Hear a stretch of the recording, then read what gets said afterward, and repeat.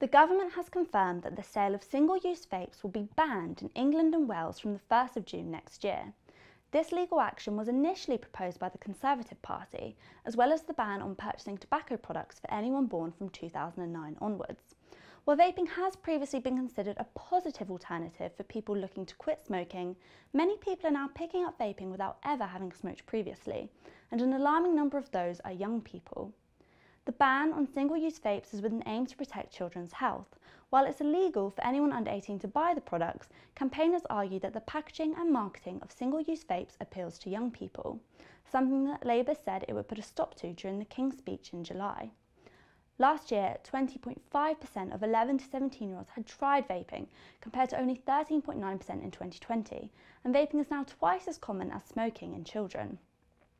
As well as protecting children's health, banning single-use vapes will help to reduce environmental damage. Disposable vapes contain lithium batteries, which cause hundreds of waste fires each year, as well as circuit boards, which can leak toxic compounds into the environment if not disposed of properly. Most users do not recycle their vapes once finished, and almost 5 million vapes were thrown away each week last year. Chancellor Rachel Reeves also announced a vaping tax in the budget, which will see a tax of £2.20 per 10 millilitres of e-cigarette liquid. This will be enforced from October 2026. The same increase will be applied per 100 cigarettes in tobacco duty.